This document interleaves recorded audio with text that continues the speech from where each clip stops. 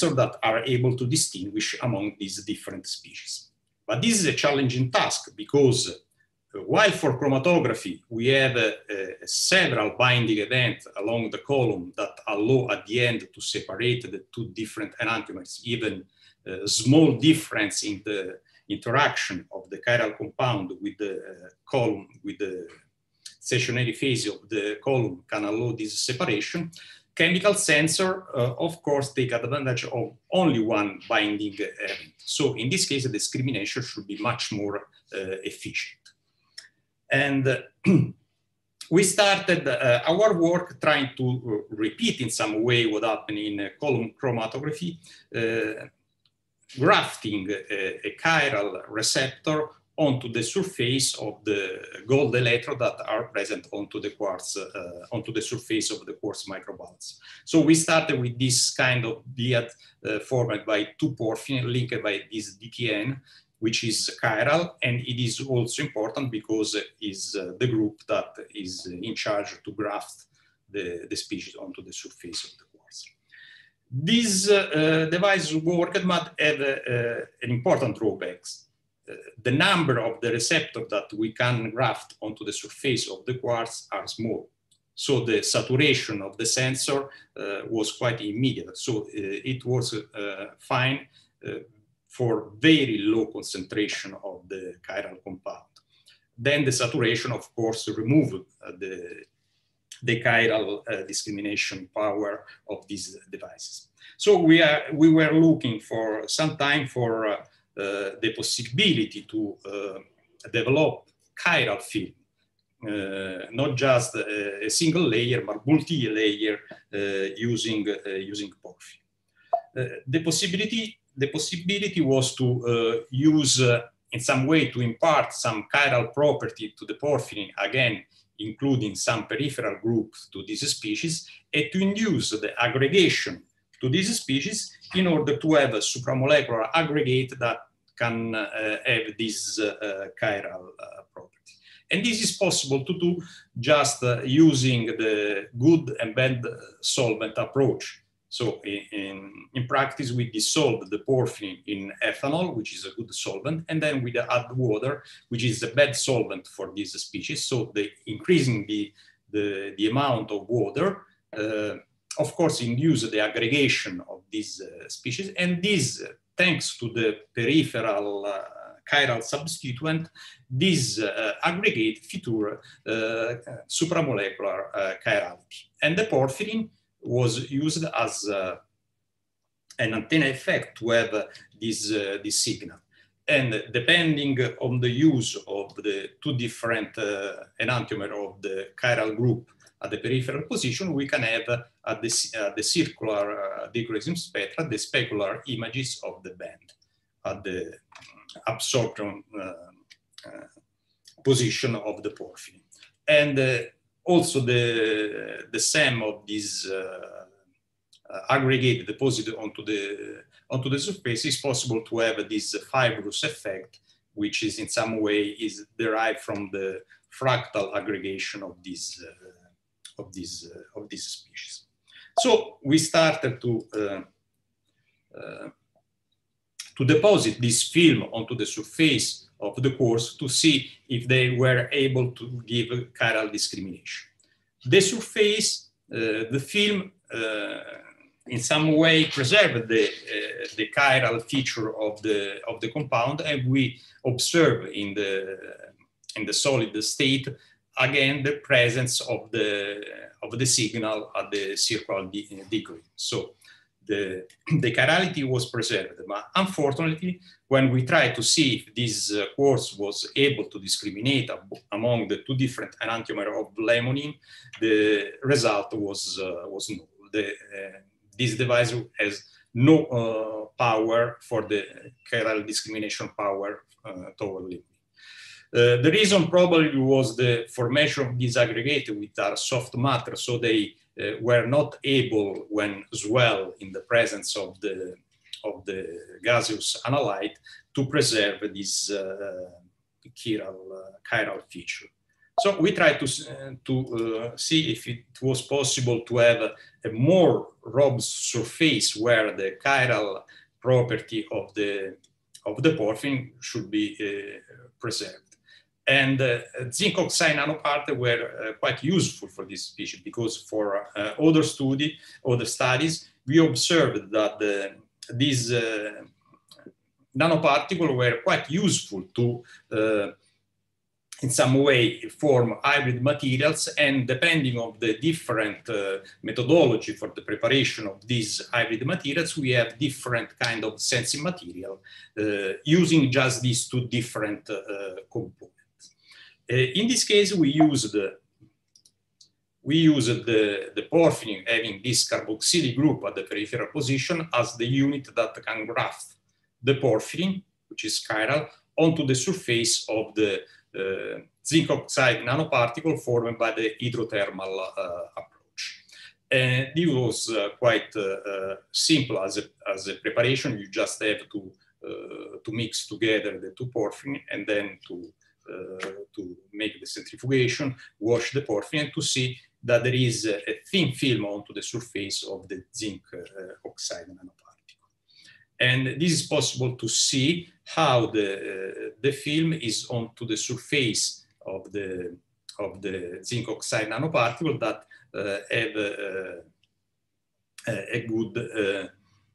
a good coverage by the porphyrin, and also porphyrin are used to glue in some way the different nanoparticles when deposited onto the surface. These images have been made in collaboration with Dr. Sivalingam in Chennai, and it's possible to see that this can allow the formation of this multi-layer surface when the porphyrin are in some way have a mechanical robustness because of the grafting onto the zinc oxide nanoparticle, and can be used for chiral discrimination. So we started to test this possibility, comparing the property of three different sensing layers. The first one is just the porphyrin, the single porphyrin which is sprayed onto the surface of the quartz. So no aggregation, just the single component deposited onto the quartz surface. The second one, again, the aggregate of the porphyrin deposited onto the surface, which would reveal not be useful for this kind, but we want to repeat this, comparing them with the property of the hybrid material, the zinc oxide nanoparticle functionalized with the porphyrin.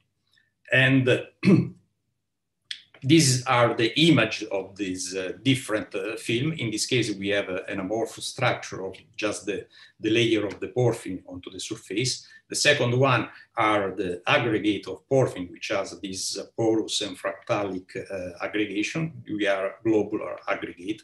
And the third one were the zinc oxide nanoparticle covered by the porphyrin film.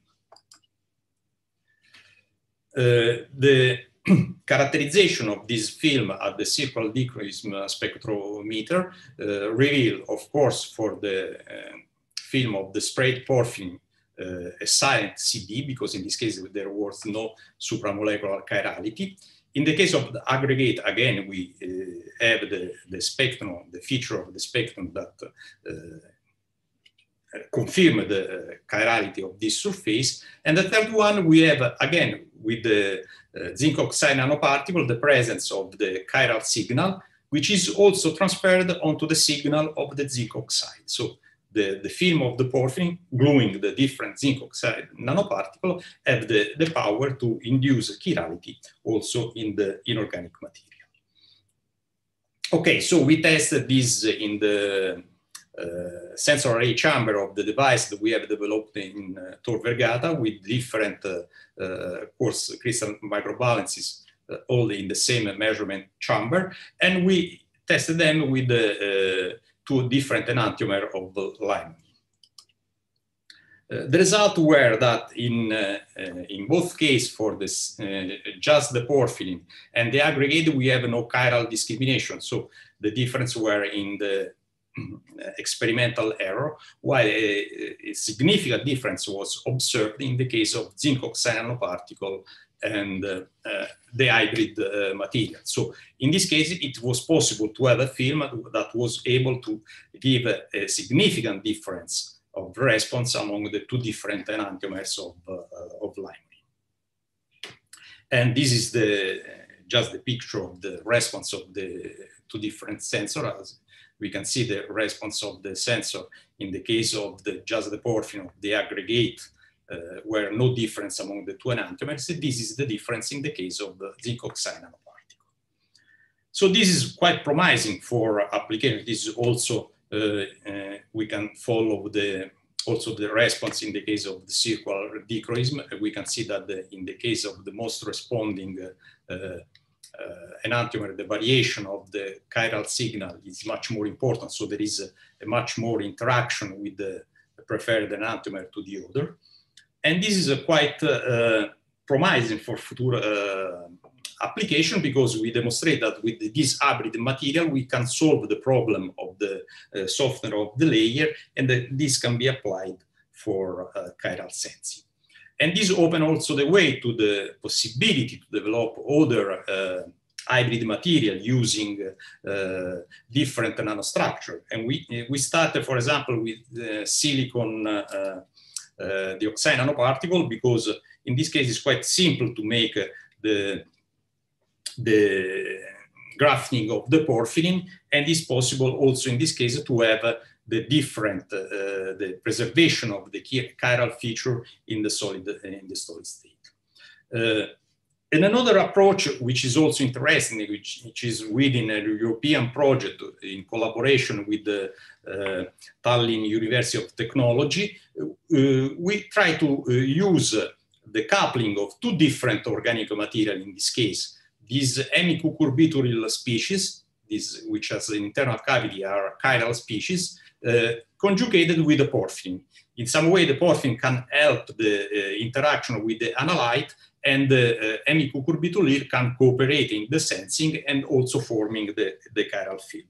And in this case, the preparation was quite simple, because they have just to mix together in solution the two different components and deposit them onto the surface of the quartz. And in this case, it's possible to see how hemicucurbituril can induce the chiral signal revealed by the porphyrin. So we have the formation of the chiral layer in a simple way, just evaporating the solvent onto the surface of the quartz. It is possible also to have some covalent conjugation of the two components if we have a more robust layer. So we tested these species for the chiral discrimination with different in this case, it's possible to do a lot of layers, because it is possible to manipulate both the porphyrin on the hemicucurbituril structure. And in this case, it's possible also to use the two different enantiomers of the hemicucurbituril and test them for the interaction with the two the two enantiomer of the target analytes. And in the case of limonene, for example, we have the reverse response when we use the RR enantiomer of... Excuse me, sir. Sorry to disturb you. 8 minutes, sir. More, sir. Okay, I will try to the conclusion. In this case, it's possible to see the inversion of the sensitivity to the different enantiomer among the RR layer to respect the SS layer. Okay, so in some way, it's possible to invert the sensitivity to the two enantiomers thanks to the different chirality of the receptor, confirming the active response. In the case of non-chiral layer, we have no difference. We have just the superimposition of the two species. Okay, this is the different sensitivity. One objection here can be, okay, you have a difference among the interaction with the two enantiomers, but how can you discriminate among them if we have a mixture of them in an environment? And this is true when we use just a single sensor, because of course with a single sensor we cannot discriminate among them, because we don't know if we don't know the concentration of the two species, the response of the sensor of course is ambiguous. But if we in the ideal approach, we have to use two specific sensors that can respond only to one enantiomer and zero to the other. But this is an ideal situation because, of course, we cannot remove completely the non-specific interaction with the other enantiomer. So from a synthetic point of view, this is very stressful as a condition. And also it is very difficult when we have different enantiomers to develop a lot of specific sensors. But in this case, if we have this broadly selective sensor, we use a non-chiral sensor, for example, with just these two devices, we can reach the same identification.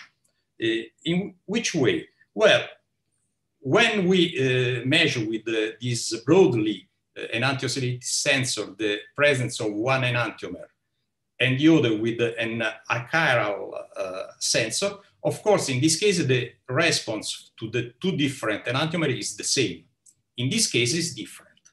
When we move from the space of the response of the two different sensors to the space of the response of the sensor, of course, we can individuate that the response of the chiral sensor of the two different enantiomers in some way individuate two lines where the response of this sensor are present. And in this case, moving from the response of the individual sensor to the space of the two responses, we have this separation of the two enantiomers. So we reach, in this case, in a more simple case, with the broadly selective sensor and a chiral sensor, the same discrimination power that we have in the other cases. And if you use two broadly sensors, the difference is that we increase the amplitude of the difference among the two different lines. So we increase our discriminating power. And we can use also this situation to individuate, for example, all the mixture where the two different enantiomers are present in different concentration. And this is important in the environmental field because we can prove in this way the pathway of the composition. Excuse me, sir. Last 2 minutes. Okay. You need to present, then interactions. Okay, this is what happened with our sensor. For example, the individuation of the two lines with the two different enantiomers of limonene in the case of zinc tetraphenylporphyrin, which is the non-chiral reference. And this is with all the data, with the PCA, we have an increase of the separation. Okay, so this approach is the step for the preparation of an electronic nose able to discriminate among the chiral species. We are going to apply this in the field in this European project. So thanks to all the group, the sensor group at the University of Tor Vergata, and in particular to Dr. Gabriele Magna, Professor Monti, and Professor Manuela Stefanelli for that were more in charge in this particular project, and the European project that financed us in this project initiative. And thank you all for your kind attention. Okay, thank you, Professor Roberto, for a nice lecture. May I have some questions from the audience? Any question from the audience?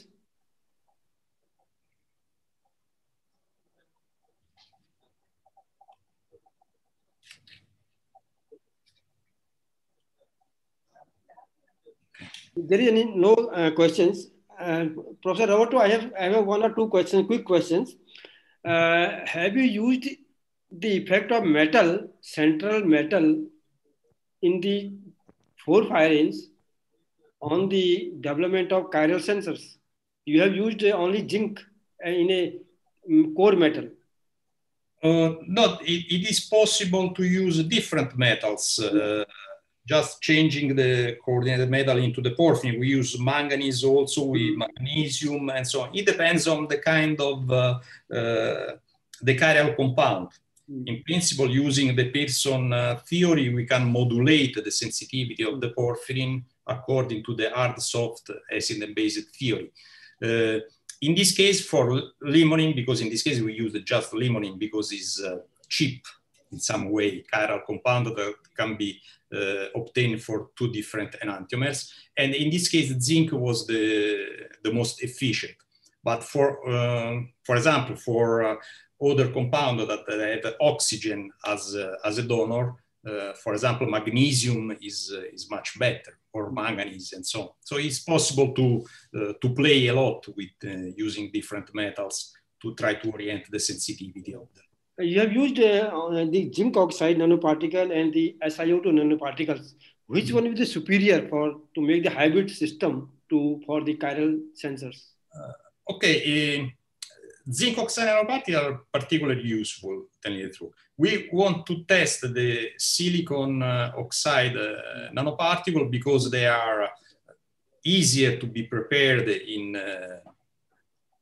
the homogeneous dimension, and also because they can be used for optical application because they are transparent. Have you tried this TiO2? Not yet. Oxide, because they have the same properties. It's a good option, of course. No, okay, thank you.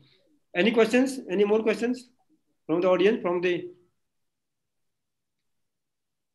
Okay, if there is no questions, thanks to the Professor Roberto for a nice lecture, and again we thanks to the Professor Roberto. Thank you so much.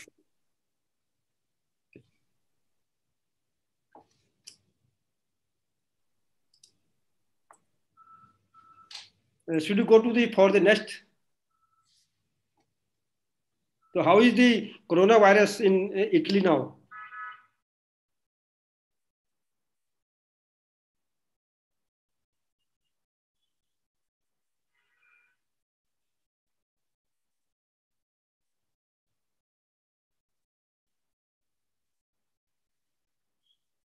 Yeah. Now we can go for the next lecture. There are 3 oral presentations. First one is the electrophoric deposition of copper oxide nano leaves for organic volatile compound sensing application. The presenter is Anisa. Yes, sir. Yeah, you can. Only 6 minutes. 6 to 8 minutes. So you have to finish your presentation within 8 minutes, and after that 2 minutes for the discussion. Okay, sir. Go ahead, Anisa. Okay.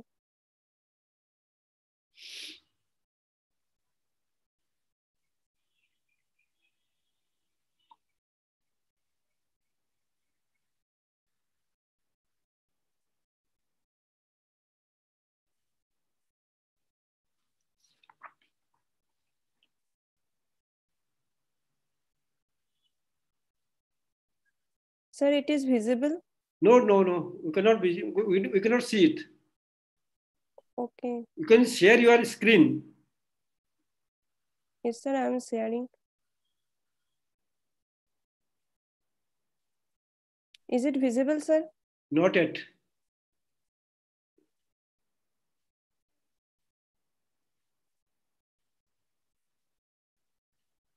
I think you have opened it as a window. You can go to share as a window. Okay, sir. You will open your PPT in one window and then share that. Then only it is coming. Yeah, just open your PPT first, then share it. Sir, I Don't opened close my the window. PPT. I think we have closed the window. Sir. Yeah, that's not the problem. Sir, if you do one thing, you stop sharing that, again you will open the window and then share it once again.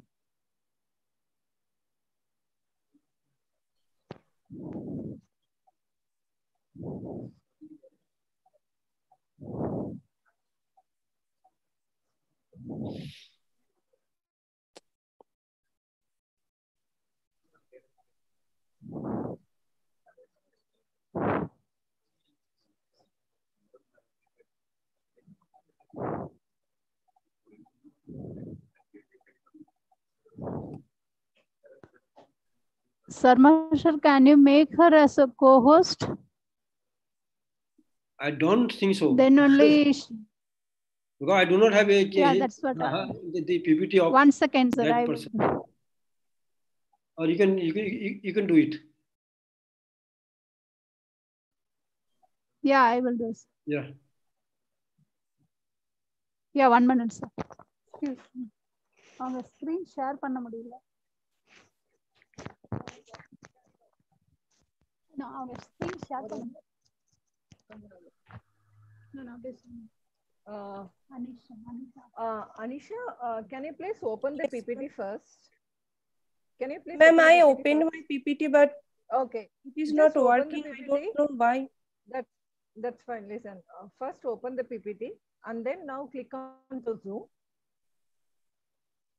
And that is, you can see the green button, share screen. Just click on the share screen. And there are different windows it will show. Click on the, select the PPT window, that's it. It will be shared. You understand what I told? Yes, ma'am, I am sharing, but it is showing your screen is sharing, but I don't know why you are not able to see it. I think you have to share with as a window. Okay, fine. Anisha, can There is you an please option for send windows. your... Yes, ma'am. Hello. Anisha, can you please send your PPT to the following mail ID?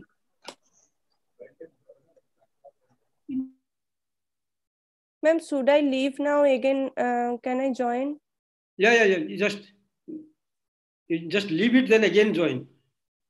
Okay.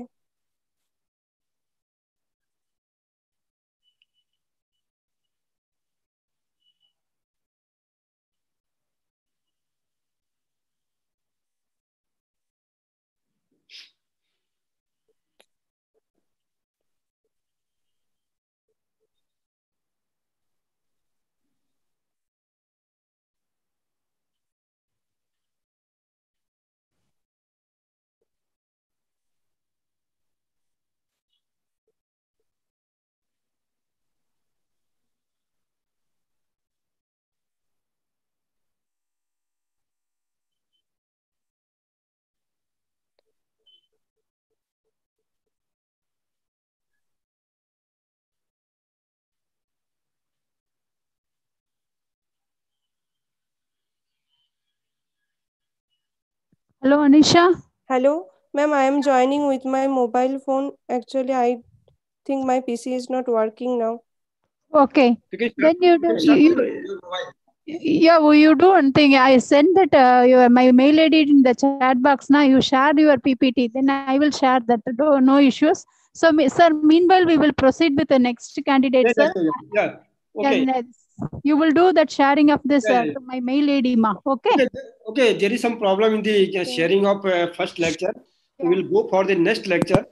The next lecture is behavior of fields. Hello. Yes. Yeah. The title of this talk is highly sensitive behavior of phase, pure and textured AgINO2 hexagonal nanoparticle of hydrogen sensing. And the presenter is beta chronina.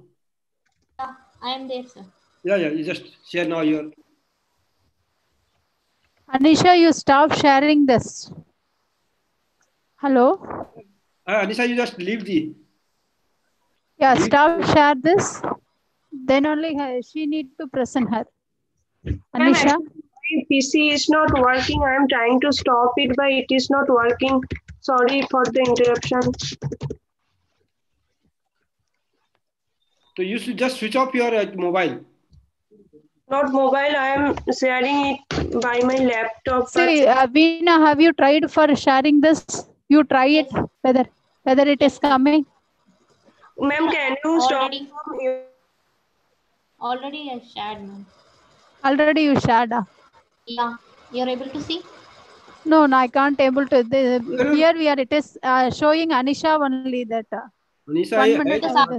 Sharing. Because the when I started sharing, it asked stop others to share. That I have given yes, but now I have started sharing. But it is 1 minute, sir. Deva sir. 1 second, sir. sir, this I think candidate has you a can problem start with the only chat. when she will leave No, the no, meeting. that's what this candidate can't able to share. Another candidate. What we need to do? Yeah, it is coming. Now it is coming. Yeah. Veena, now yes, it is coming. You go ahead. Yeah. Okay. Yeah. Can I start? Yeah.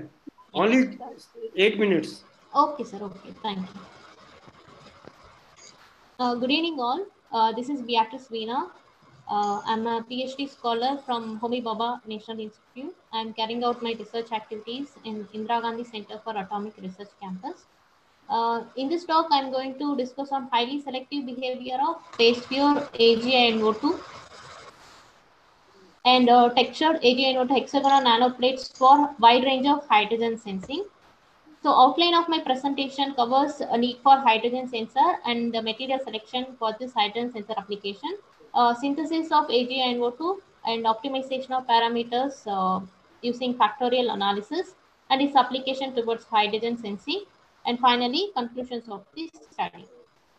So need for hydrogen sensor, since we all know hydrogen which is tagged as next generation fuel of our choice. Along with this technological importance, handling hydrogen with safety consideration is also of foremost importance. Since this hydrogen gas is colorless and odorless, it has an explosive nature and having a flammability range from 4 to 75% by volume in air. So there are plenty of commercially available chemical sensors which is used to monitor the hydrogen leaks for environmental as well as industrial applications. Some are listed here. So when we adopt these sensors for industrial applications, for example, in case of nuclear industry, some of the drawbacks which we faced are lacking selectivity and short working range, chemically unstable, and baseline drifts due to humidity effects. So we have taken up an objective to look for development of hydrogen sensors which operate in high humidity or interfering gases, especially for intended applications. So in this regard, we have chosen material development for hydrogen sensors taken up, and based on the empirical guidelines, the sensing material should be chemically stable under operating conditions, operate in air under high humidity, and selective towards hydrogen, and should cover wide concentration range, as well as should not suffer cross interference towards any hydrocarbons or NOx gas. Therefore, more appropriate and selective detection of hydrogen in high humidity with a stable baseline is of major concern. So there are binary oxides in progress towards the gas sensing application. There are some modifications with dopant additives have taken place. We have looked for ternary oxides also. So in this regard, based on the empirical guidance which I listed earlier, we have chosen the delaphosphide oxides, which are of technological importance because with the high p-type conductivity and high transparency in CuAlO2 was reported in Nature by Kawasoi. Then the working on this material has started a quest in the research community. So they projected to have applications in various fields. Some are listed here. Even though even though there are many application point of view, the major obstacles with these materials is the synthesis problem. So these materials requires higher hydrothermal pressures or higher oxygen pressures to stabilize them in the pure form. So the materials that forms under higher pressures or withstands higher pressures, which has become a natural choice to begin our investigation. One such material is silver indium oxide. So the table gives the synthesis literature review on the synthesis of this compound. Until 2019, the material AgINO2 preferred by various methods. The result gives the presence of impurities, that is Ag and IN2O3, along with the AgINO2 phase. So reviewing the literature, we have found a crucial step that affecting the synthesis is decomposition of Ag2O, that is forming Ag. So to avoid this decomposition, Shannon et al. They extremely used externally applied pressure of higher pressure of 3000 bar pressure at 500 degrees Celsius using sealed platinum or gold tube method. That is solid state reaction at higher pressures, higher oxygen pressures. And Chagriyari, he used 10 bar pressure, brought down pressure to 10 bar and 210 degrees Celsius using hydrothermal route. In both the conditions, they ended up with minor impurity phases of Ag and IN2O3. And in both the cases, they started Ag and Ag2O and IN2O3 as the starting precursors. We have brought on some modifications in the synthesis. In that, we use the hydrothermal method. So in the hydrothermal method, a minimum solubility of 5% is the required. So we have chosen the soluble forms of starting precursors as nitrates, and the solubility of hydroxide species of Ag and indium are higher than that of oxide species in the aqueous medium. So to that, we added a KOA solution. We got the corresponding hydroxides, and to avoid the decomposition of these hydroxide reaction, we carry 2 minutes are left. 2 minutes are left. Okay, the reaction is carried out in the presence of strong base. So, and to augment the stability of this hydroxide at the processing temperature. Go to your results only. Okay. What are the results you got? So the material which I prepared, the reaction. So the prepared optimized material. Optimized material made in the form of a screen printing technique, and this is the sensor configuration, and the plot shows the temperature as a function of response for hydrogen at different temperatures, and the optimum temperature was found at 360 degrees Celsius with a response of 6.5, that is response given as Ra by Rhe, resistance in presence of air divided by resistance in presence of a gas. So to check its selectivity towards other gases, we have chosen few gases: LPG, NOx, formaldehyde, ammonia, and CH4. So these are the potential interfering gases when we look for the intended application in radiolysis of hydrogen water facilities. The pure hydrogen shows high sensitivity towards hydrogen and least response towards liquid petroleum gas representative for hydrocarbons, and no response for other gases. Whereas the compound which has impurities, which lack in selectivity, as well as it decreases the sensitivity towards hydrogen also. This shows the pure AgNO2 is more selective towards hydrogen, and which is of importance towards our application point of view. So, and the same material was calibrated for a different concentration of hydrogen from 1 ppm, and it shows a linearity. Veena ma'am, time up. Time up. Okay. Go to the conclusion. Yeah, just conclude it.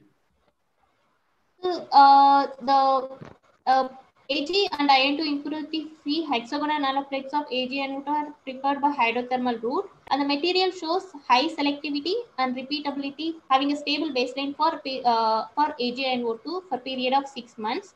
And the XPS result shows a decrease in relative fraction of OX minus Kb of the species after exposure to hydrogen, indicates its participation in the hydrogen sensing. Thank you.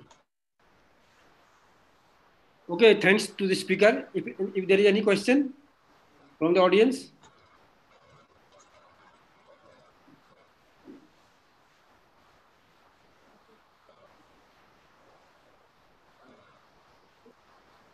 I ask one question. What is the thickness of your film?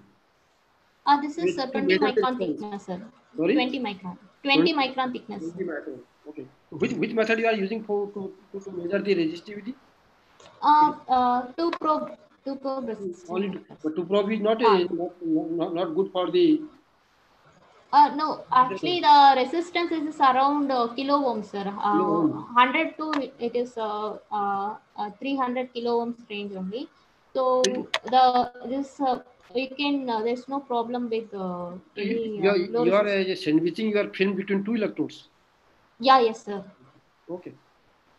Is there any questions? Okay, if there is no question, let us thanks Veena. Thank you, sir. Okay, let us go for the first lecture, that is by Anisha. Anisha is ready? Anisha, are you ready? Anisha? Anisha?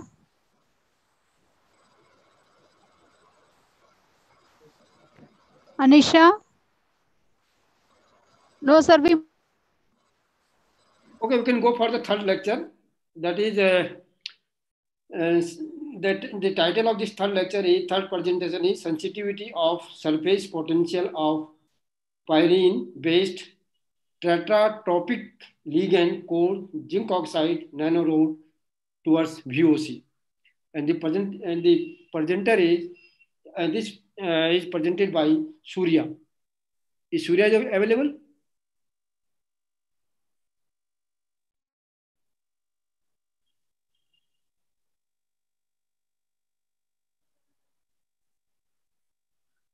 Is Surya available?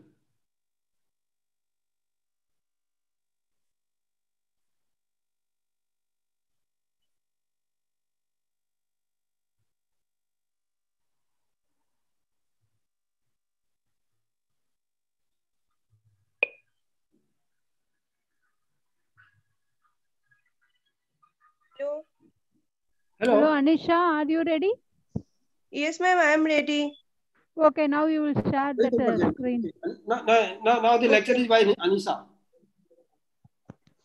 Okay.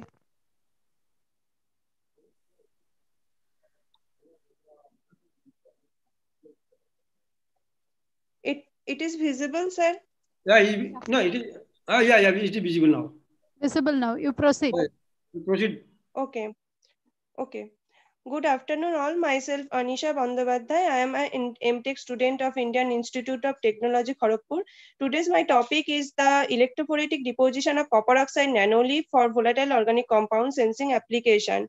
Now, any of gas sensor is useful for the indoor, outdoor, and industrial air quality monitoring. And another main reason for the VOC sensor is that it can used as the breath analyzer.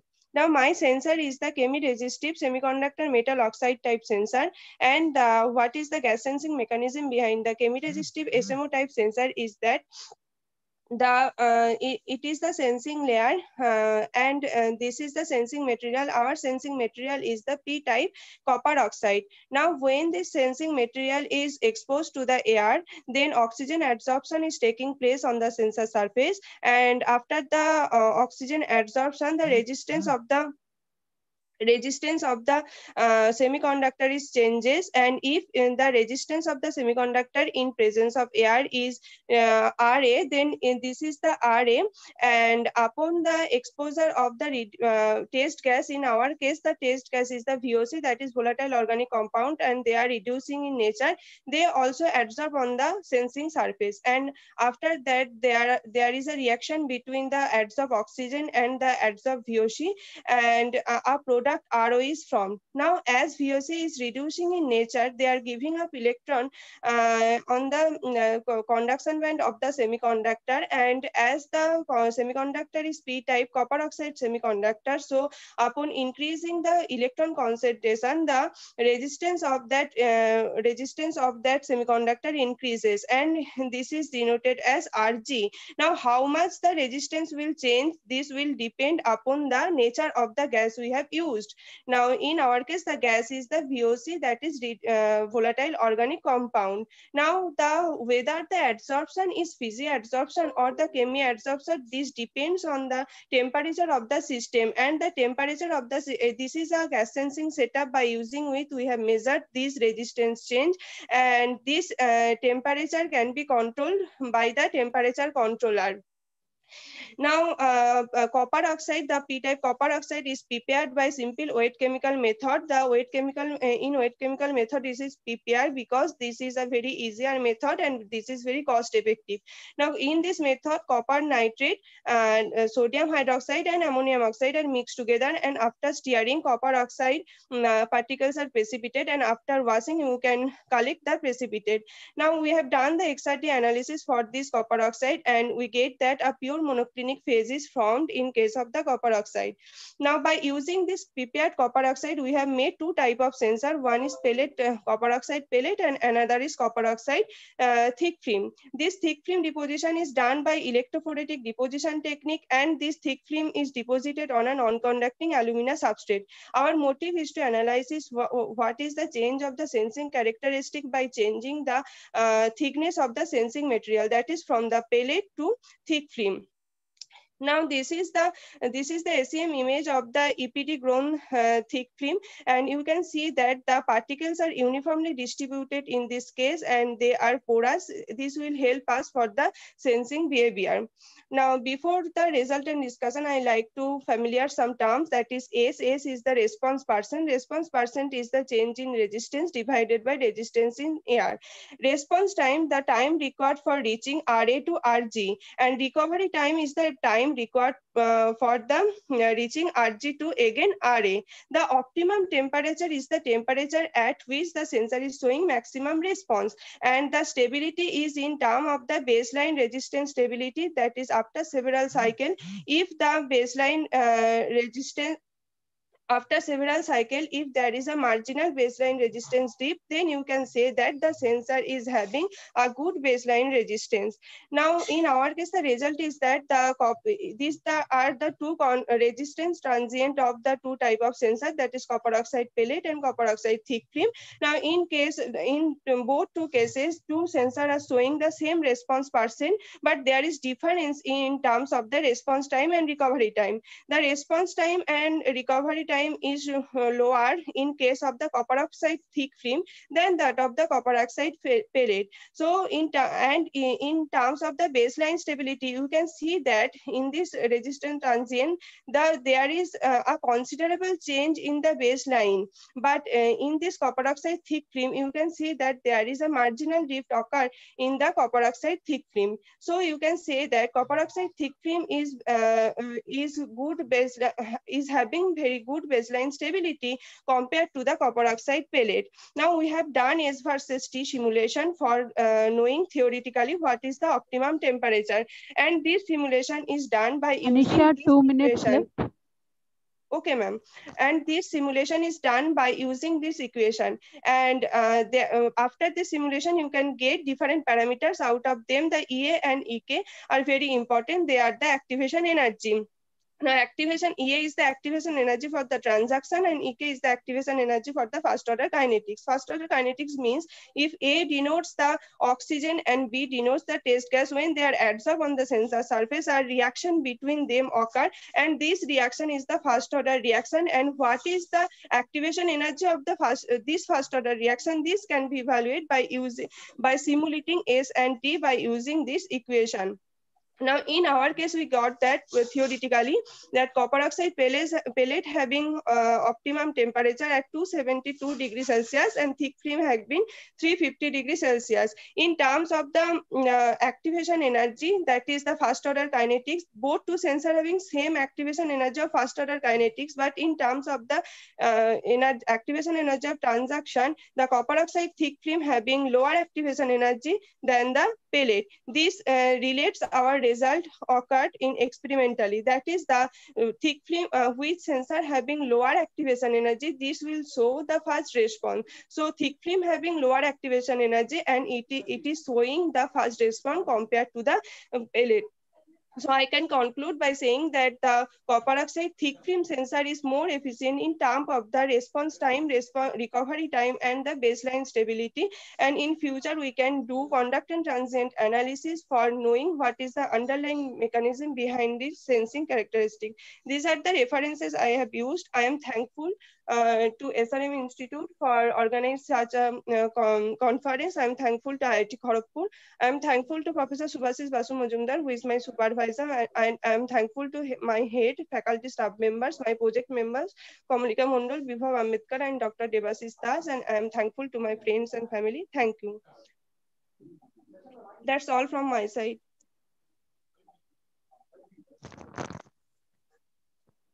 So thank you, Anisha. Now the session is open for discussion. Yeah. Yes, yes. Is there any question from the audience?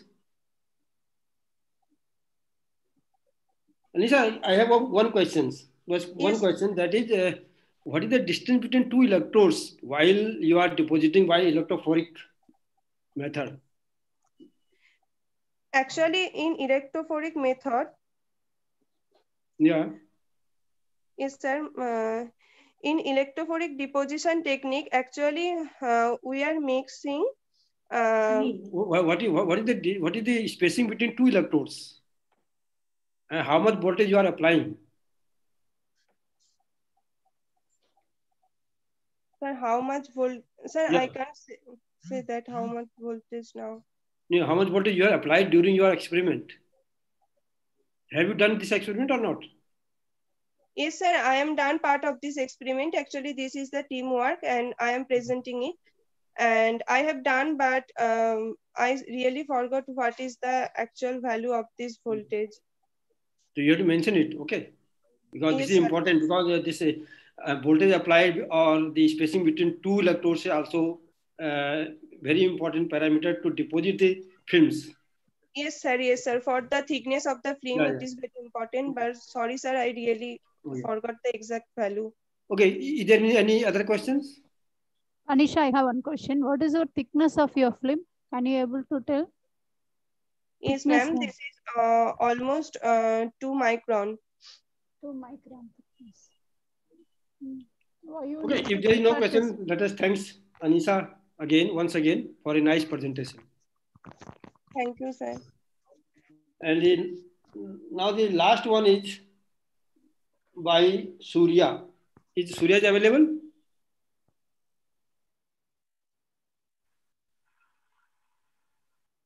Surya is available for presentation?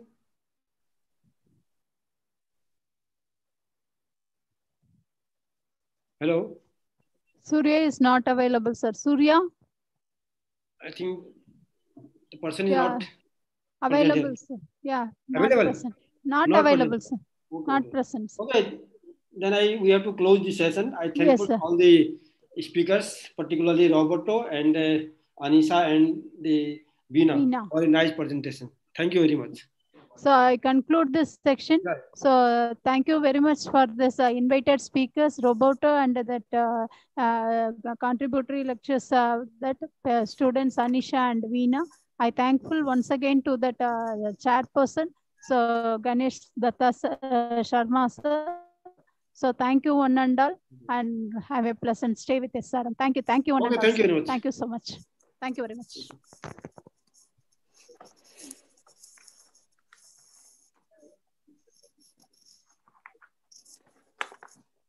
So I guess we come directly to the next session, session 5B, with only 3 minutes delay. My name is Wolfgang Kuch. I'm from Freie Universität Berlin, Germany, and I will chair the session. And let me begin by introducing the first speaker. I should share this.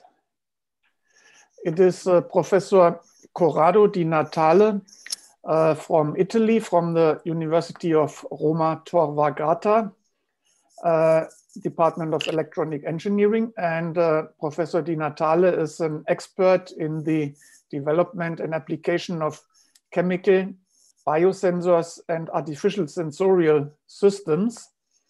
And he involves also the application of machine learning algorithms to the development of chemical sensors. And Professor Di Natale will present his research in a talk with the title Organic, Inorganic, Nanostructured Hybrid Materials for Gas Sensors. So I'm very happy and curious to hear your talk. Please, the stage is yours. I stop my sharing and then you should be able to share your presentation. Thank you very much. Good morning or good evening. And I'm going to share my screen.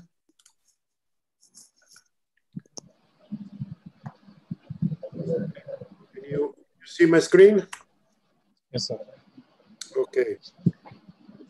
Okay, thanks for the nice introduction, and thanks to the organizer for inviting me to talk about, let's say, some of the work we are doing here at the Census Group at the University of Rome Tor Vergata. Well, today I talk about, let's say, a research line that we opened a few years ago about the preparation of hybrid materials that can exploit the properties of sensitive materials such as porphyrins in order to prepare chemoresistive sensors. And we see, I will, let's say, try to tell you what we did in this research. Okay, let me start with a definition. So probably it's not necessary, but just, let's say, to frame the discussion. So what a gas sensor is a device, is actually something like an electronic devices because it can be connected to a circuit, and the parameter of this device depends on the concentration of some chemicals that are in the environment and that interacts with the sensor itself. How this is done? This is done typically in a double deck structure. We have a sort of a sensitive material, and this material interacts with the molecules from the environment. And as a consequence of the interaction, some physical property of the material changes. And what we are going to measure actually is this physical property.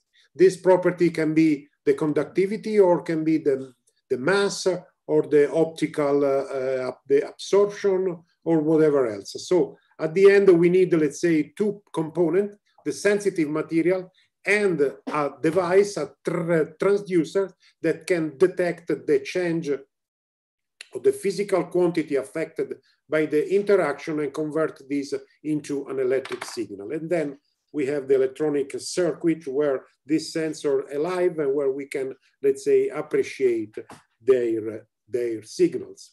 So there are a very large number of possibilities to assemble sensors, because sensitive materials are countless. So we can just use materials, inorganic materials such as metal oxides, which are very popular to prepare gas sensors, or even carbon-based material, carbon nanostructured based material, carbon nanotubes, graphenes is, let's say, very widely used for these purposes. But we have also organic materials, so those that are prepared from by organic chemistry. And these materials, let's say, are at the boundary with the biology, because even, let's say, biomolecules are in some sense organic molecules. And then we have, in this case, a very large number of possibility to assemble molecules and to let's say, confer chemical sensitivity to these molecules.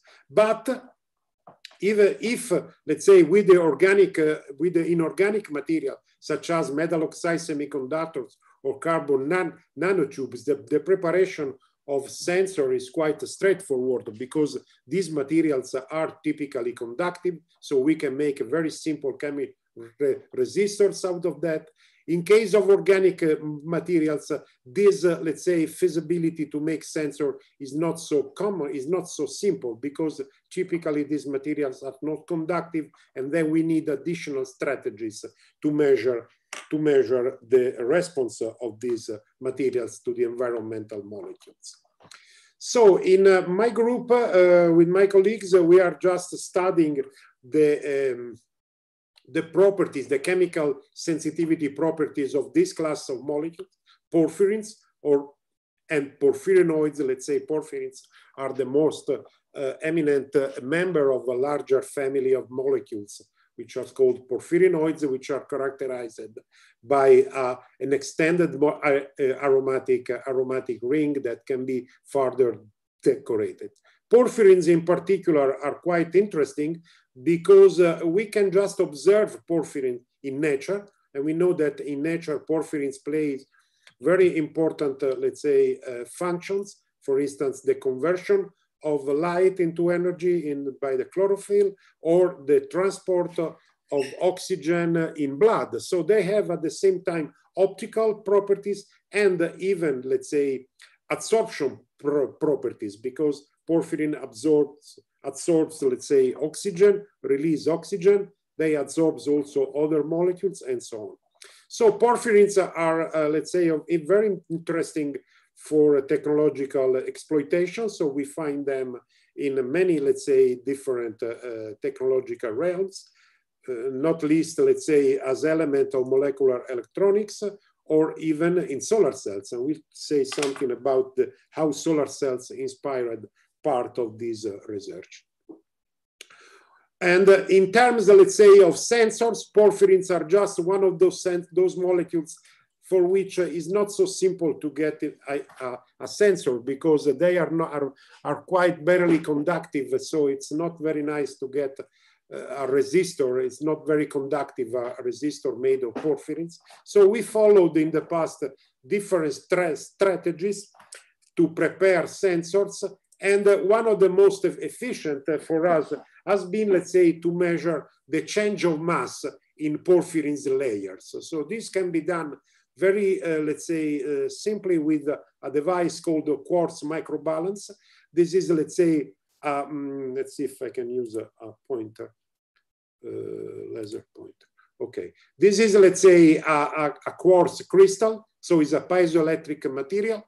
So the resonance, the mechanical resonance frequency, the mechanical resonance oscillations of this crystal is associated to an electronic oscillation. So it is an electronic resonator.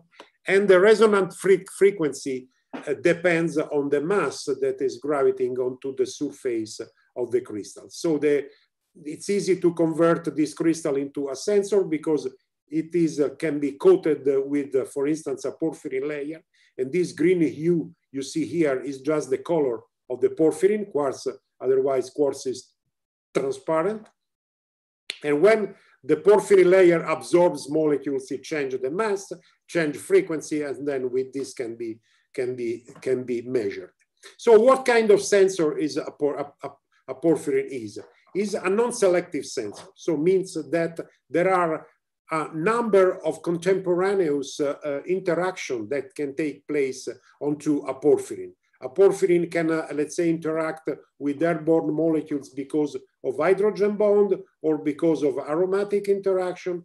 When there is a metal, and usually there is a metal at the center of the porphyrynic ring, let's say there is a further interaction, coordination of the volatile molecules with this metal. So the porphyrin can be seen as a multiple deck with multiple interactions can take place. We can, at a synthetic level, to change the balance between these interactions, but it's quite difficult to make one totally predominant with respect to the other. So we do not expect selectivity from porphyrins. And actually, if you look here, this is the response of the sensor versus concentration, and each symbol stands for a different volatile compound. And you see that the single sensor is sensitive to many different compounds.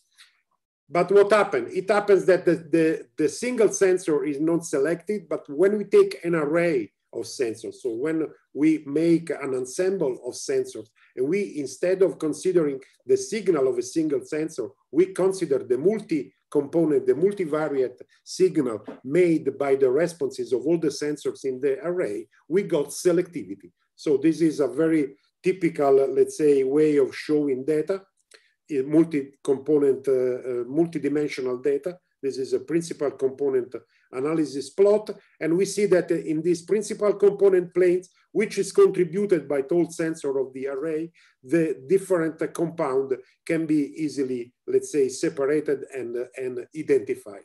But what we need to do this? We need, let's say, sensors made of porphyrins, but it is important that these sensors are different one each other. So the balance between interaction that I mentioned before has to be different for each sensor. In this way, each sensor contributes differently to the total, to the multivariate signal, and then this can be, let's say, used to identify compounds. And this, sorry, but my computer, okay. No?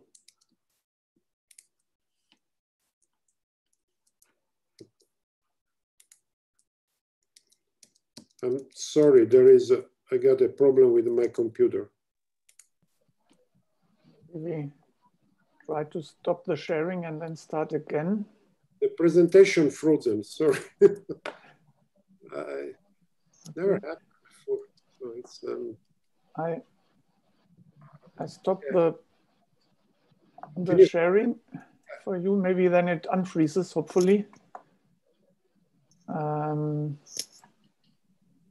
just share my and then stop this again.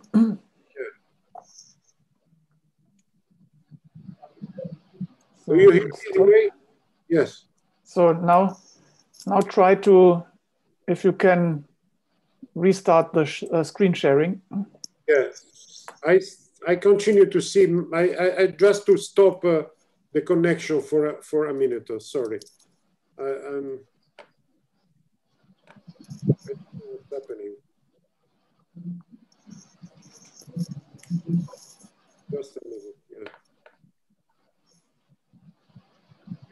That Zoom frozen.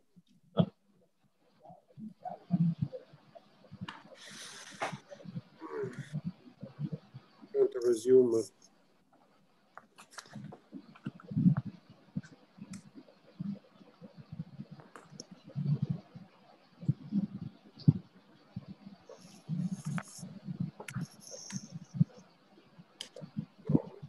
Frozen. I need to restart. I'm sorry.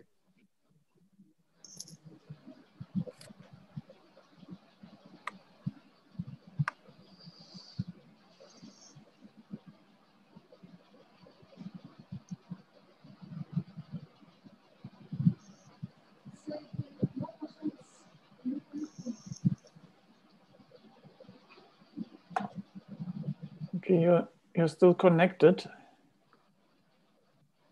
I think he's restarting. Okay. Because I can still see his name in the list.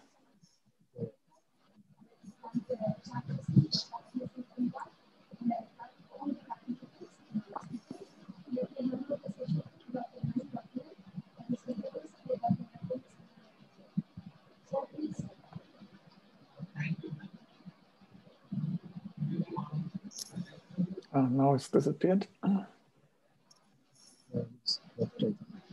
Yeah, for all those who connected later, we're in the middle of the invited talk, but there was a technical problem. So we hope to continue in 1 or 2 minutes. Yeah.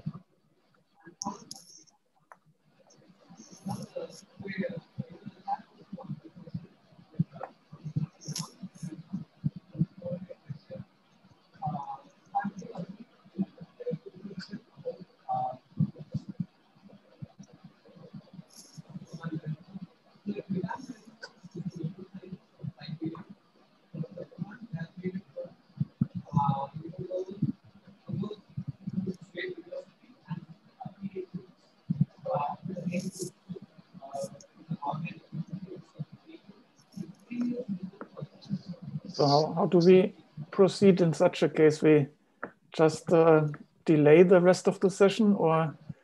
1 minute, sir. Dr. Yuvraj? Dr. Yuvraj? How we should proceed, whether we should delay the other talks in the session or whether we should try to shorten the talk to keep more or less in time. 1 minute, sir. Mm-hmm.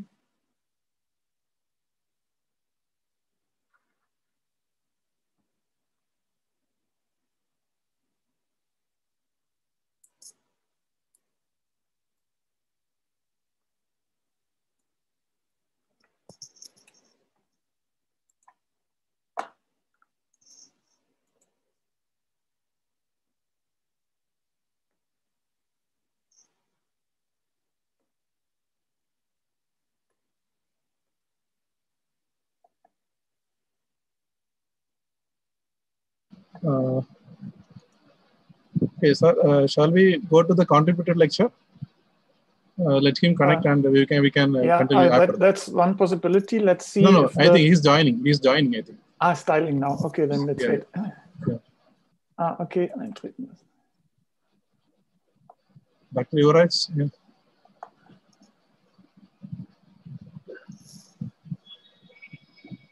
Yeah, I think now he's. Okay. Then let's try again.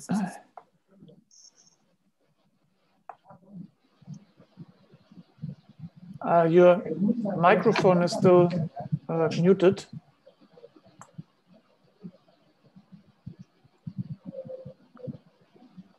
Professor Corrado, microphone is muted.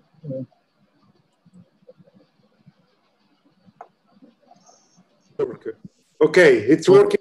Okay, yeah, yeah, good. yeah. Then let's continue. I'm so sorry. Okay. It seems that host disabled attendee screen sharing. I see a message say that I can't share my screen. Yeah, now you can share, sir. Okay.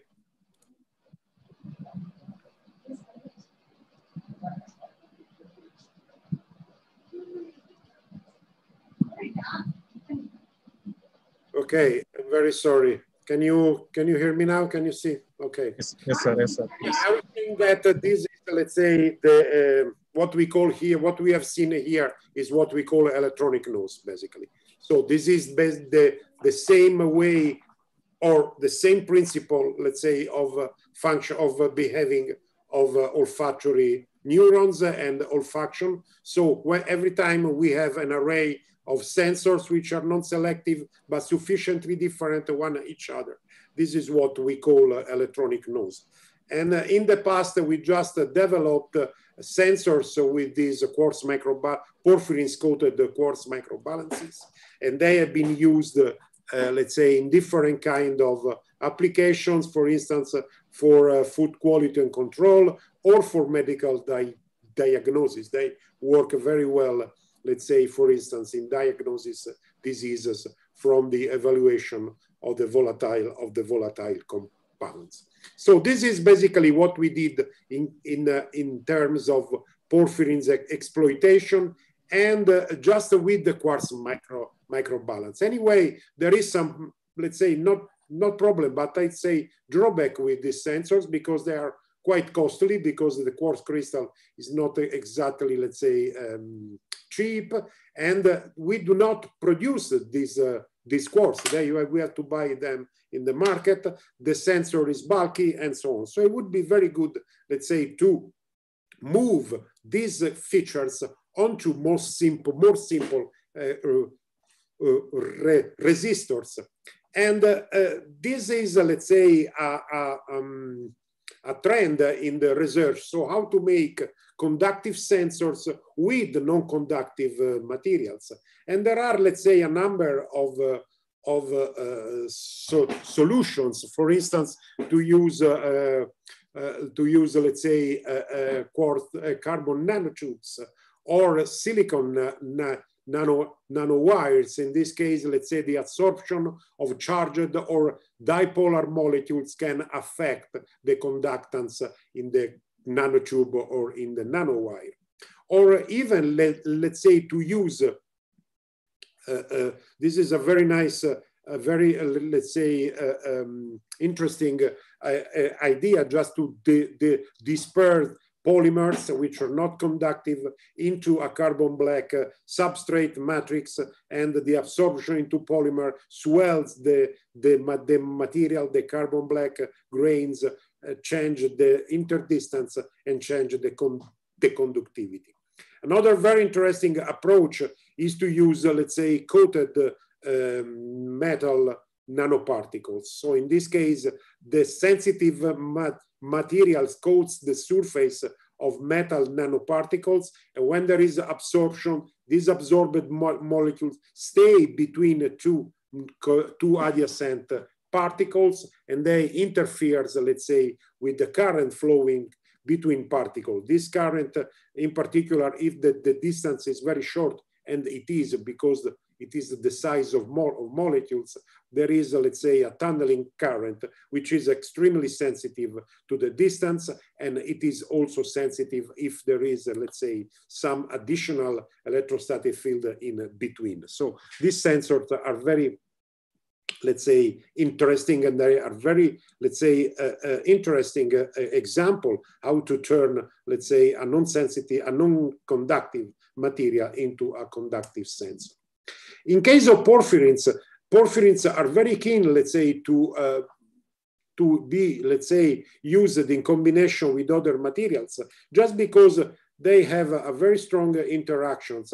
This interaction is exploited to make sensors for the gas phase, but it can also be exploited, let's say, to make, to combine, to make, let's say, make the porphyrin interacting with other materials. And in the past, we just exploited this approach, making chemoresistors. These are examples with, let's say, incorporation of porphyrins into tin oxide. And in this case, we observed that the presence of porphyrins favors the sensitivity of the tin oxide, and we get a working sensors at the very low, at the lower temperature respected to the usual temperature at which tin oxide works. But more interestingly, we can use, let's say, porphyrins to coat carbon nanotubes. And in this case, we have sensors working at room temperature, and we see that the addition of porphyrins, here we may see the response of sensor pure carbon nanotube, a nanotube coated with two different porphyrins, and we see that how the response is strongly, let's say, increased by the presence of porphyrin. The porphyrins drive the sensitivity of the carbon nanotube. The carbon nanotube, let's say, acts, let's say, in this case, as a transducer. So this is a viable way to prepare, let's say, conductive sensor using and exploiting the sensitivity of porphyrin. But nonetheless, what we have been very interested was, let's say, this fact, the fact that porphyrins are important elements in dye-sensitized solar cells. In a dye-sensitized solar cell, the porphyrin is, let's say, the light sensitizer. So is the molecule that absorb light, and porphyrins are known for their very strong absorption of light.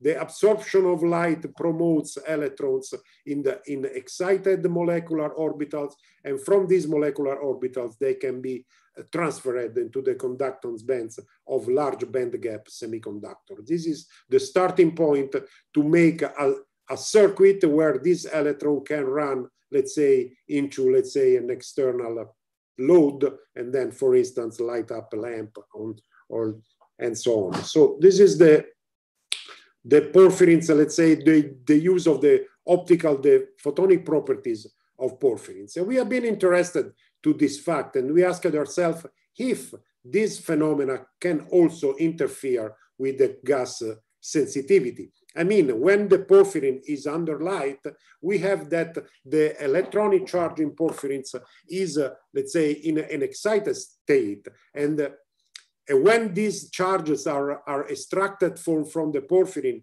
and delivered to the metal oxide, we have additional free molecular orbitals that can be occupied by electrons from airborne molecules. And then this is, let's say, the principle that we just tried to exploit. So we have porphyrins onto zinc oxide, and when the porphyrin, the electron, let's say, porphyrins can receive electrons from donor molecule, for instance, amines, these electrons, let's say, can be through the light, by the light, let's say, injected into the conduction band of semiconductor, and then we can observe the absorption of molecule as a change of conductivity.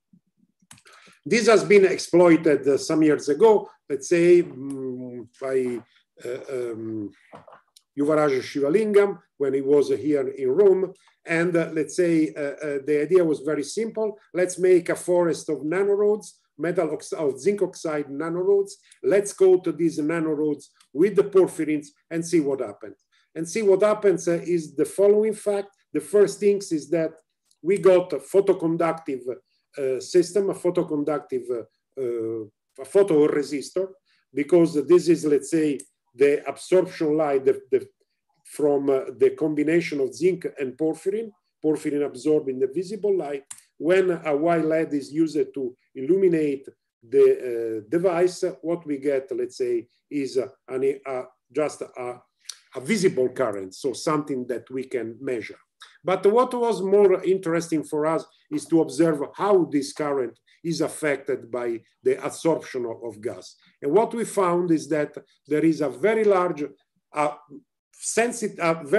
let's say, high sensitivity to donor molecules. Again, as we said before, for instance, the exposure to 3-ethylamine, just because 3-ethylamine donates electron to the porphyrin, these electrons through the light are delivered onto the metal oxide, and then we can get them in an external circuit. So in this plot here, we see the response, the resistance change versus concentration for 3-ethylamine under light porphyrin-coated zinc oxide. This is not visible, for instance, with ethanol, because in ethanol, the transfer of electrons is much less efficient respect to 3-ethylamine. So this was the first step in this direction. The second step was just about how to prepare these materials. So the very, let's say, straightforward procedure is to make the nanostructure and then to coat with, let's say, standard dipping coating with the porphyrins, but we can also do something else. So we can add the porphyrin into this, into the precursor solution. These nanostructure were made by hydrothermal growth. And porphyrin then assists the growth of the nanostructure, and they just have a contribute to the creation of the nanostructure. Okay, 3 minutes. What? Three more minutes.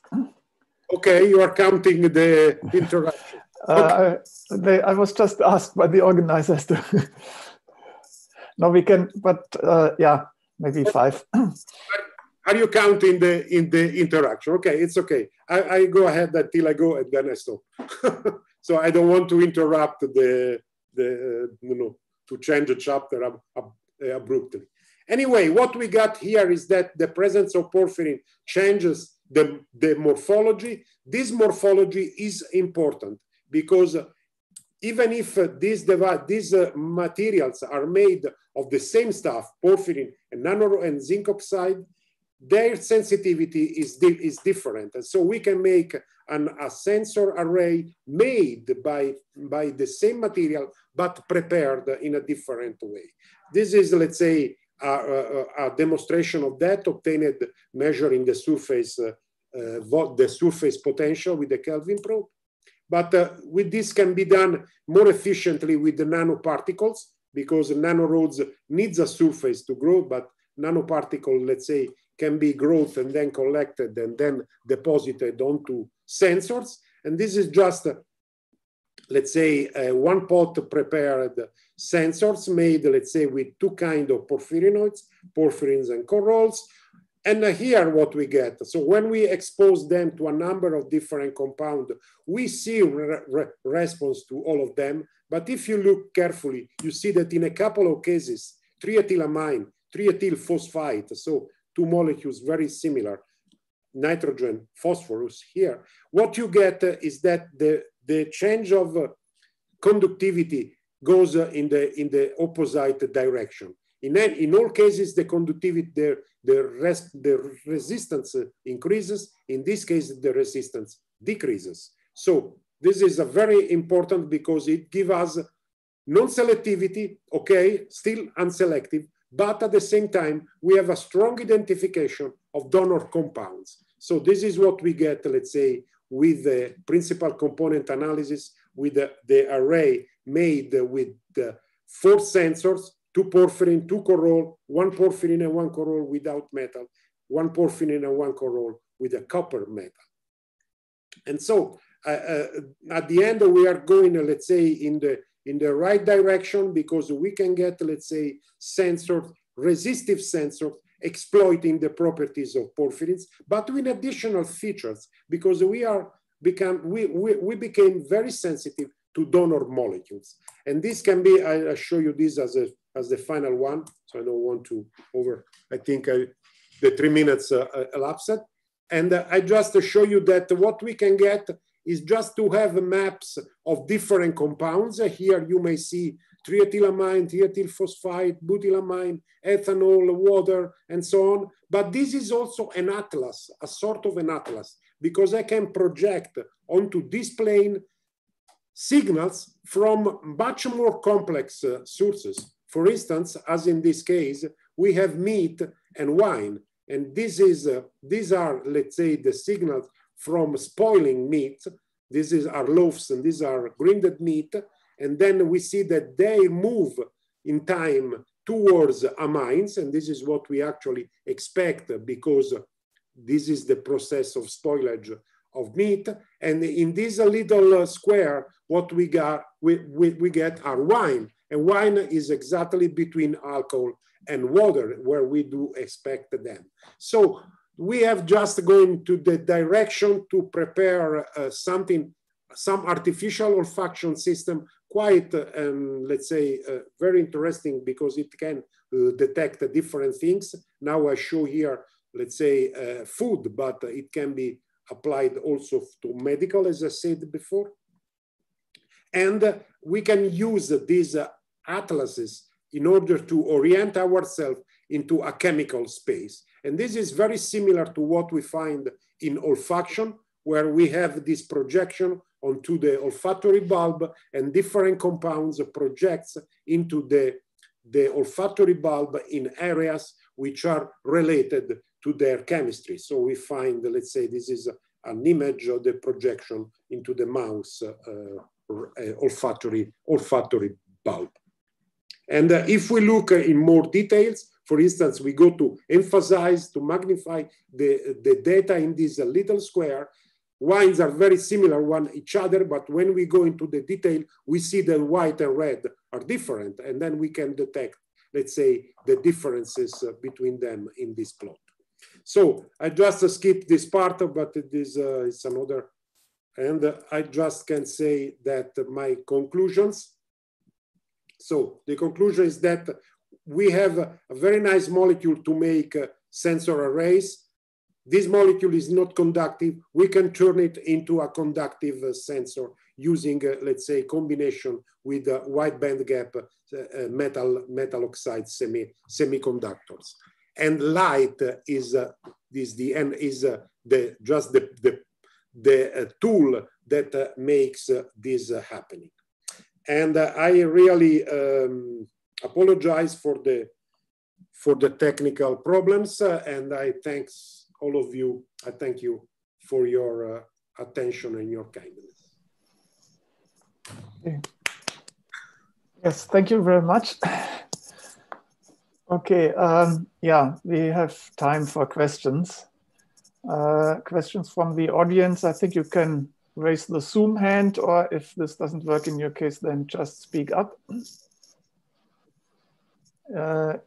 If nobody immediately asks something, I could ask a question. I think when you first explained this with the selectivity and the array that was close to the technical problems, that was the porphyrines on the quartz microbalance. And you had this plot with the array.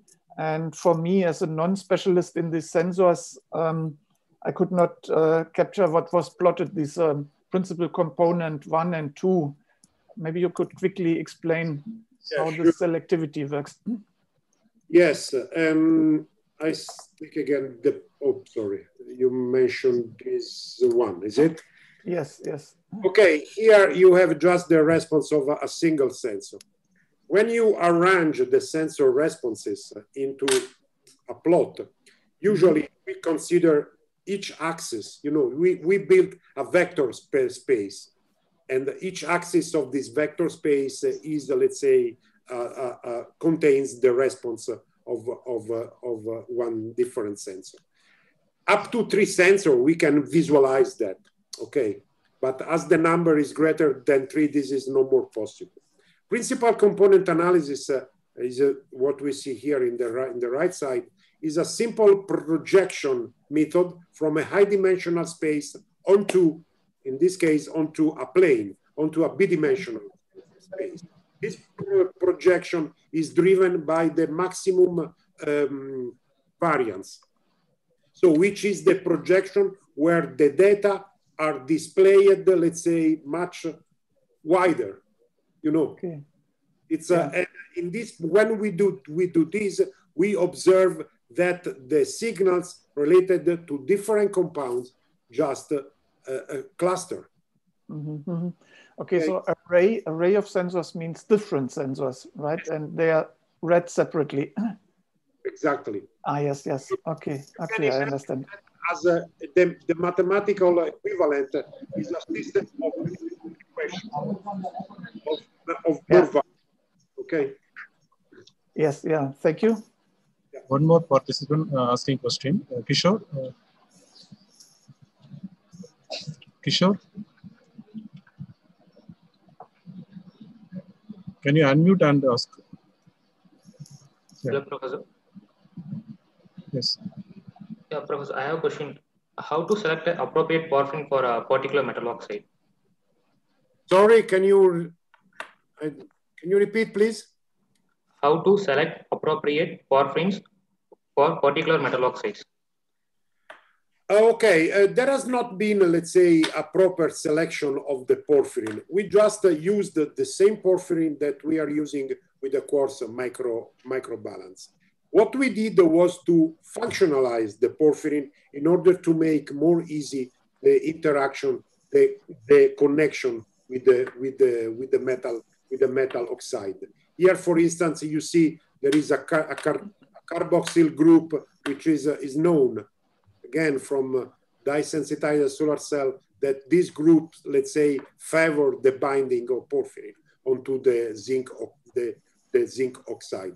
So what we did was just to take the same molecules that have been used with the quartz microbalance, and just with this further functionalization, it does not affect the chemical sensitivity. Use them with the zinc oxide to bind them onto the surface of zinc oxide. Just because we were interested, let's say, to see if the sensitivity was retained or not by the chemoresistor. Okay, thank you. Are there other questions from the audience? No, seems not to be the case. Then, yeah, thank you very much again for the talk. Thank you. Sorry again for the problems. Yeah, no problem. Okay. And we will continue with the contributed talks. And the first one is by Gokul Selvaraj about bismuth layer thin films for chemiresistive NO2 gas sensor applications. Please. His name is not available. Ah, he's not available? The participant list. Is he available? Gokul Selvaraj? I think he's not available, sir. We can go to the next talk. We go to the next talk. Okay. Yeah. The next talk would be by Rajesh Unutpadi about P cobalt 304 supported carbon nanofibers based heterojunction nanostructures for ammonia gas sensor applications. Is Rajesh there? Yes, sir. Yes. Okay. Yes, sir. I am. Then please share your screen. Okay, sure. So please take 8 minutes. Okay.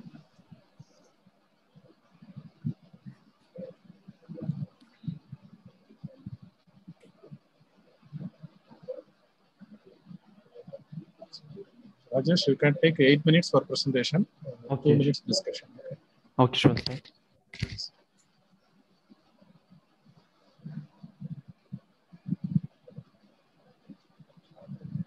Please go ahead. Is my slider visible, sir? Yeah, please. Okay. Can I start? Yes. Okay. Good evening, everybody. Today, I'm going to discuss about P-type cobalt oxide supported carbon nanofibers based heterojunction nanostructures for ammonia gas sensor applications. Myself, Rajesh UP, doing research under the guidance of Dr. PBG, Associate Professor, PhD Institute of Advanced Studies, Coimbatore. Why we need ammonia gas sensor? Ammonia is a toxic gas that present in the environment, which can cause serious health issues in our human life system, which can cause head fatigue, respiratory illness, cardiovascular illness, gastrogenous effect, cancer risk, nausea, and skin irritation in our day-to-day life. From this, ammonia has found a serious biomarker in this field for sensing ammonia gas in our body. The ammonia can lead serious health issues in our day-to-day life, which can liver diseases, chronic kidney diseases, and also it can affect us a dehydration effect in human body. To sensitize, to sense ammonia, we can have several challenges to sense this kind of ammonia, which can include low-cost sensor system followed by quantitative method, and also to report the lower detection limit, it's around 50 ppb, and to selective detection for ammonia, and no interference from temperature and humidity. So here are my objective. The major objective of this work is to develop metal oxide based. Okay, slides are not. The major objective of this work is to develop metal oxide based P-type cobalt oxide functionalized with the carbon nanofiber heterojunction nanocomposite and its quantitative estimation of ammonia gas sensing applications, and to develop P-type cobalt oxide carbon nanofiber heterojunction nanofiber for ammonia sensor to study the ammonia gas sensing properties and investigation of the influence of environmental parameters of the sensor, followed by establish the correlation between gas or the gas material interaction with the sensing mechanism. These are the methodology that I have carried out for fabricating the P-type cobalt oxide supported carbon nanofibers. First, I have synthesized the pure P-type cobalt oxide nanoparticles by using 1 weight percentage of cobalt nitrate, followed by adding 0.5:4 ratio of potassium nitrate and acetic acid.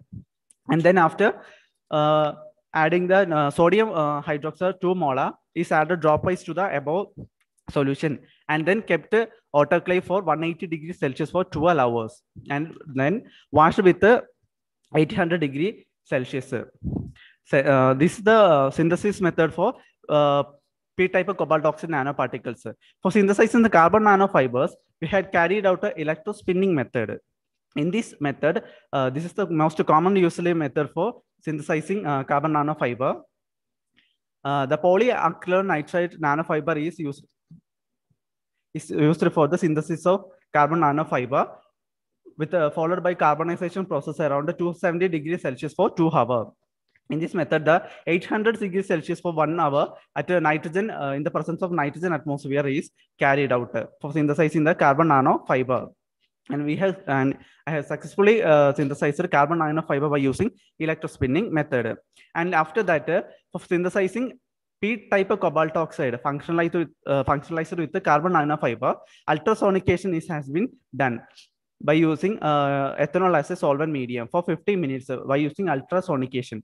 And after drying, we have I have reported that the carbon nanofibers are formed and along with the cobalt oxide attached along with the carbon nanofibers. The structural analysis are carried out by using XRD and Raman spectra.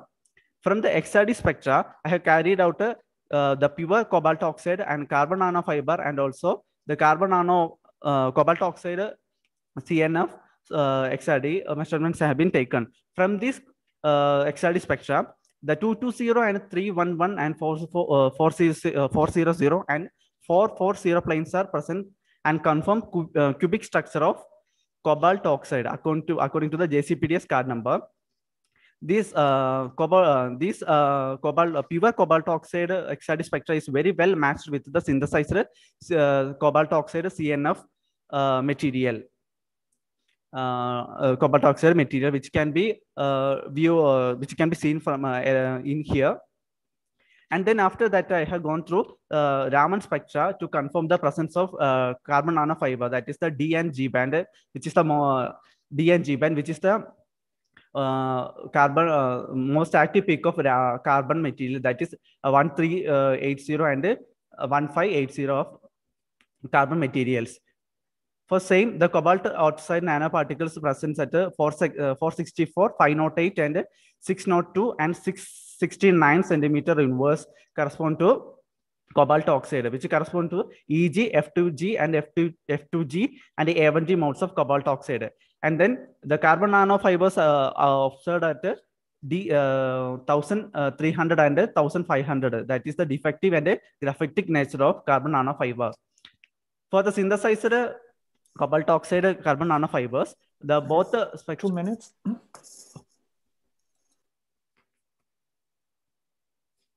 No, please continue. 2 more minutes.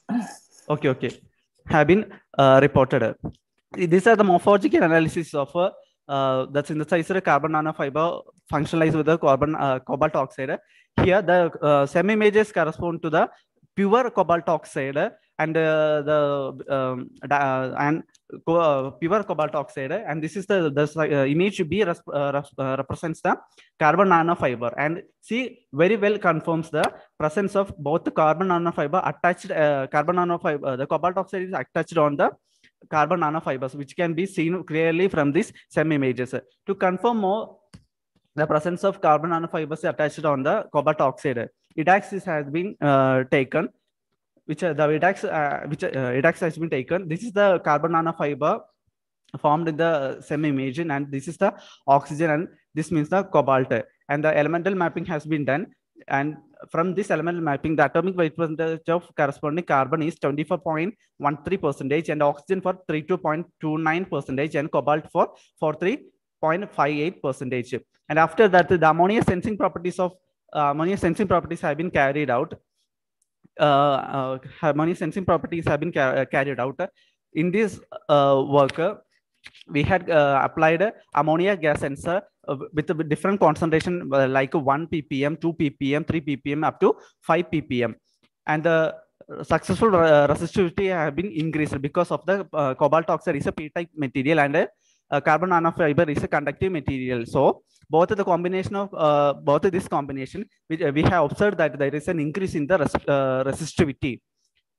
And this is the linear plot of the cobalt oxide pure, that is bare cobalt oxide, which shows the linear graph, that is linearity in the sensing of ammonia.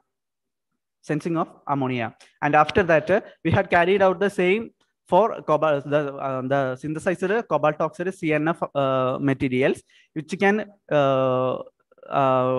carry out 0 to 5 ppm concentration by 5 ppm concentration of ammonia, which also shows the increase in resistivity by applying ammonia at a certain ppm level. And also the linearity shows the at the increasing resistivity, the concentration of ammonia is also increasing up to 5 ppm. And this shows the recovery and response time for ammonia gas sensing material for bare cobalt oxide and synthesized cobalt oxide based carbon nanofiber. Here, the decrease in responsibility has been observed for synthesized carbon nanofiber. Here, ammonia gas sensing properties of cobalt. Okay, sure. Come to the summary. Or...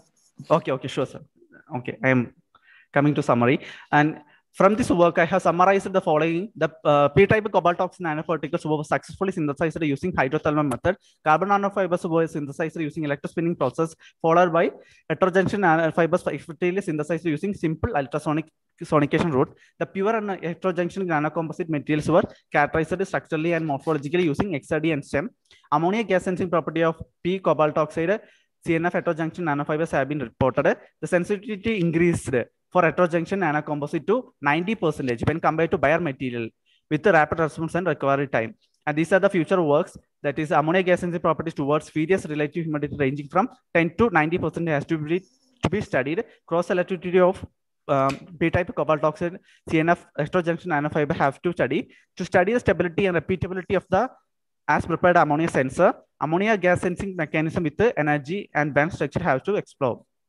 And I would like to acknowledge ICONN-21 SRM University for giving me this platform for presenting my work, and also my research supervisor, Dr. BPG, Associate Professor, PhD Institute of Advanced Studies, and Mr. Professor P. Radhakrishnan, Director of our Institute, PhD Institute of Advanced Studies, and the PhD Managing Trustee and the officials providing me the opportunity and facility to carry out my research work. And thank you. Okay, thank you very much. Are there questions to the talk? I have a short question. When you compare the sensitivity, is it normalized to the same material of cobalt oxide or to the same mass of the total sensing material? The total sensing material. Okay, yeah, good. Yeah, thank you. Okay, thanks. Other questions? No, then thank you very much again. Okay, thank you. And then we come to the third talk, that is by Harita, about voltammetric determination of hydrogen peroxide using MOS2 modified Class C carbon electrodes. Can you hear me? Yes, we see your screen already. And okay, I can start the presentation. Yes, please. So, good evening, everyone. I'm Harita, a research scholar from Department of Physics, University of Kerala, working under the guidance of Dr. Rakhi RB. The topic for the presentation is voltammetric determination of hydrogen peroxide using MOS2 modified classic carbon electrodes. So, moving on to the presentation, it will include an introduction to hydrogen peroxide, then synthesis and fabrication of MOS2 classic carbon electrode, then structural and morphological characterizations of MOS2, then electrochemical studies of MOS2 GC for the detection of H2O2, and followed by the conclusion. So moving on to the introduction to hydrogen peroxide. So hydrogen peroxide is a reactive oxygen species that is present in the human body. It regulates various physiological processes such as cell growth, migration, differentiation, immune activation, etc. The normal level of hydrogen peroxide in the human body is between 1 to 5 micromolar, and but higher levels of H2O2, that is greater than 50 micromolar, is cytotoxic. It causes an oxidative stress and it will lead to the cell damage, and it's a biomarker for various disorders such as cancer, atherosclerosis, Alzheimer's disease, etc. So the detection as well as the quantification of hydrogen peroxide is an essential thing. There are many conventional methods of detection like fluorimetric assays, spectrophotometric assays, etc. But as compared to the conventional methods, the electrochemical method of detection offer advantages like simple operation, cost efficiency, quick determination, high sensitivity. So in electrochemical biosciences, a key component is the electrode material. So the electrode material should have good conductivity as well as a high surface area. Transition metal dichalcogenides are a new class of materials which is having good electronic, electrocatalytic as well as optical properties suitable for the biosensing application. Among the various TMDs, MOS2 is a popular transition metal chalcogenates in the field of biosensing, since it is a graphene analog with high surface area, conductivity as well as enhanced catalytic properties. Although MOS2 is an interesting candidate, the 2D MOS2 faces certain limitations like the restacking of the atomic layers. So that will limit the number of active sites for the electrochemical reaction. So through this work, actually, our goal is to highlight the benefits of 3D MOS2 microspheres by studying the electrochemical properties for the detection of hydrogen peroxide. So moving on to the synthesis and fabrication of MOS2 classic carbon electrodes, the MOS2 microspheres were synthesized by a simple one-step hydrothermal method. And then for the fabrication of MOS2 classic carbon electrodes, actually we have used a simple drop casting method, that is just by diluting the MOS2 powder in ethanol and naphthalene mixture and just drop casting on the electrode. And a 3 electrode measurement was used for the electrochemical studies with AgCl as a reference electrode, platinum as a counter electrode, and MOS2 GC as a working electrode. Then moving on to the structural and morphological characterizations. The structural characterizations of the material was done by using XRD analysis. The XRD spectrum shown in the figure A, it confirms the formation of hexagonal phase of MOH2 and no impurity peaks were present. The SEM images shown in figure B and C shows a uniform distribution of MOH2 microspheres with an average size of 0.97 micrometer. Moving on to the electrochemical characterizations, prior to the electrochemical determination of H2O2, actually we have done a set of electrochemical characterization to study the electron transfer mechanisms and all by using a redox probe, potassium ferrocyanide. The first figure actually shows the EAS plots, electrochemical impedance spectroscopic plots for the Bayer GCE and MOH2 GCE. From the EAS plots, actually we have calculated the charge transfer resistance values, and they were recorded as 262 ohm and 23.02 ohm. As compared to the Bayer GCE, the MOH2 GCE is having a lower charge transfer resistant value, which indicates the higher conductivity of the MOH2 microspheres. Later, we have also done the cyclic voltammetric studies of Bayer GCE and MOH2 GCE in the presence of 1 millimolar potassium ferrocyanide. So for the MOH2 GCE electrode, we observed an enhanced oxidation and reduction peak current values, which indicates the catalytic ability of MOH2 microspheres. So then moving on to the electrochemical detection of hydrogen peroxide. So the electrochemical detection of hydrogen peroxide has been done by using cyclic voltammetry. The first figure A, it shows the CV curves of Bayer GCE and MOH2 GCE in the presence and absence of H2O2, in the presence of 50 micromolar H2O2 and in the absence of H2O2. As we can see that in the absence of H2O2, no reduction or oxidation peaks were found in the CV curves. But in the presence of 50 micromolar H2O2, actually a cathodic reduction peak is observed for the MOH2 GCE electrode. This indicates the electrocatalytic reduction of hydrogen peroxide in MOH2. So then to study the kinetic behavior of H2O2 reduction on MOH2, actually we have varied the scan rates in the CV studies from 10 to 100 millivolts per second. As we can see that when the scan rate is increased from 10 to 100 millivolt per second, the reduction peak current also increased. This means that the electrochemical reduction is a kinetics controlled process. Then after that, the linear plots are also plotted between the peak current versus scan rate as well as the peak current versus square root of scan rate. From the correlation coefficients, actually more linearity is observed between the peak current versus square root of scan rate. This indicates that the electrochemical reduction of H2O2 in MOH2 is an irreversible diffusion controlled process.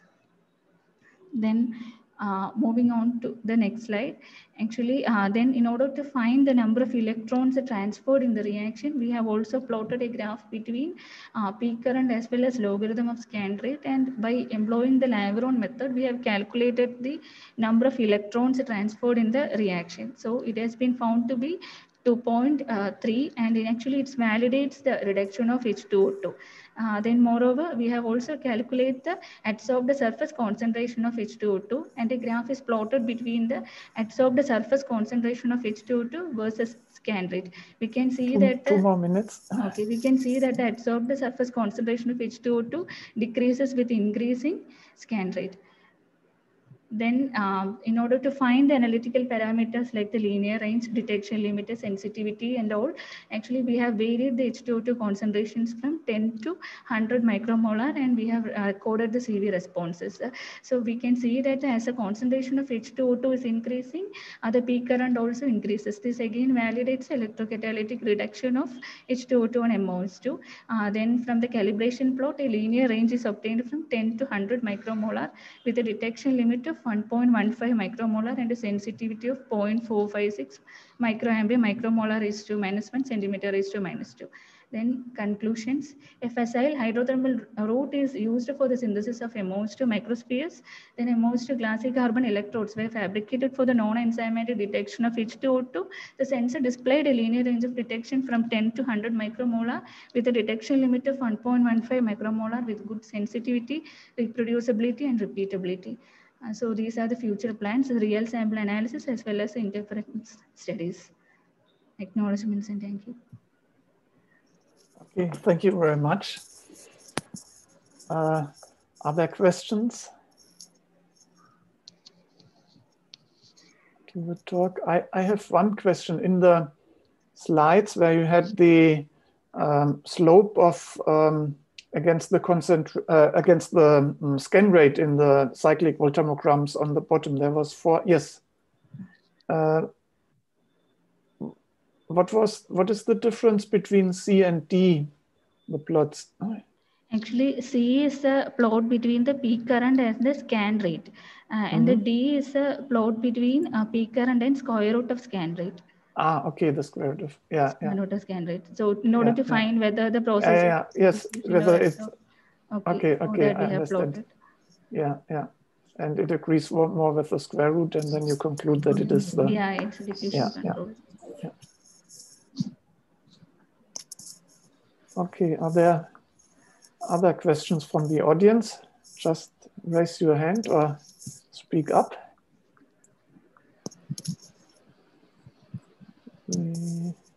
It seems not the case. Okay, then thank you very much again. And thanks all the speakers of the session. And I guess we close this session, right? On behalf of ICONN-2021 Organizing Committee, I thank Professor Wolfgang Kuch and for chairing the session and concluding on time exactly. So also I thank Professor Corrado for his wonderful invited lecture, and also other 2 contributed lectures by Mr. Rajesh and Ms. Harita. Okay, also I thank all the participants for attending this session 5B. So now with that we will conclude this session. Thank you. Thank you all. Thank you. Thank you. Bye, sir.